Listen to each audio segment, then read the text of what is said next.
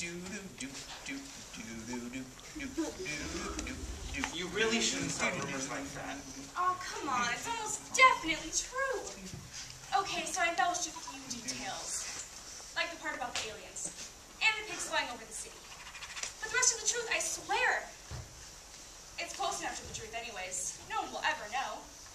Oh, hey, that's the new kid that just moved here from Florida. I've been meaning to introduce myself. I'll be right back. No. Haven't you heard? They say that... I don't want to hear another rumor. Almost every rumor is started by someone about someone because they're different in some way. Can't you leave it alone just this once? After all, who is this they that everyone refers to anyway, and are they some sort of scientific expert in humans and their habits?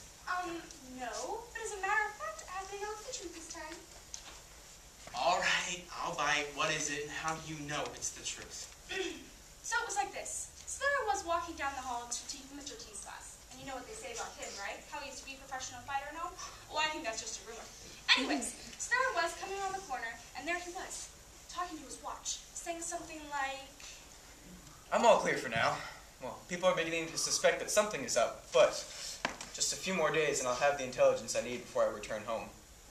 Until then, Jamie out. Now do you see what I mean? He must be some sort of Russian spy or something. Yeah. No. I'm sure you're just imagining it all. All those rumors you have stored up there must be getting to your head. After all, if I were to start a rumor, it would be something like, crazy high school girl imagines Russian spy, thought to be the work of mutated potatoes. Not funny. Turn to page 27 for full details. Still not funny. And flip by page 17 for a new edition about alien abductions in crop circles. Oh, you're so stupid. I'm just kidding, but you are the queen of lies, as the school says. Haha, very funny. Well, I've warmed them up for you. The floor is yours. Do whatever you want with it. That's not all. Oh, really, Pinocchio? Let's hear it. Okay, so, I was walking to English class with some friends one day, and there I came around the corner, and there was Jamie talking to a foreign exchange student. He looked like Russian, by the looks of him.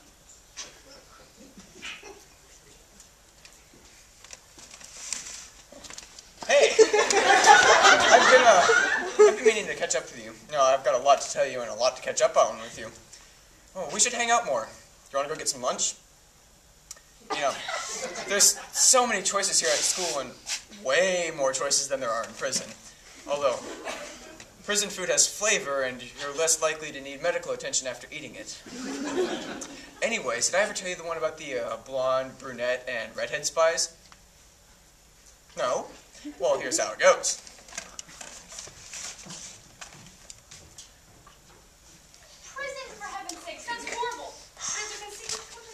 I've had enough of this. I'm going to go up and ask for myself. Yes, can I help you? Well, actually, yes. Now, bear with me on this, but there have been some rumors about you that I would like to clear up. All right, shoot. Okay, number one, are you a Russian spy? A spy? What, like James Bond and Jason Bourne? Yeah. Anyways, are you? Sadly, no. But my friend said she saw you talking to your watch about intelligence and about you being all clear for now. This watch? Yeah, this has a recorder on it. I was probably just recording an idea I had for my detective assignment in English.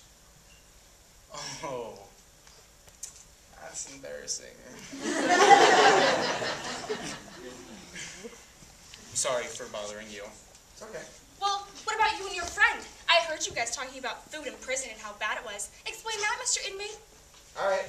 So, my mom, she works over at the state prison as the cook. And so, you know, whatever food they don't eat, she brings over for leftovers. I figured it was better than surprise meatloaf.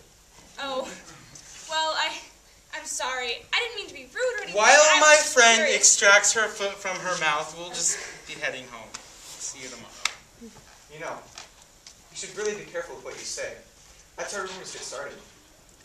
I'm sorry. Anyways, I hope we can forget about this and be friends. I better go. Have a good evening. Bye. Bye. Headquarters come in. Mission abort. I've been compromised. We need to arrange for an extraction point. I'm just kidding.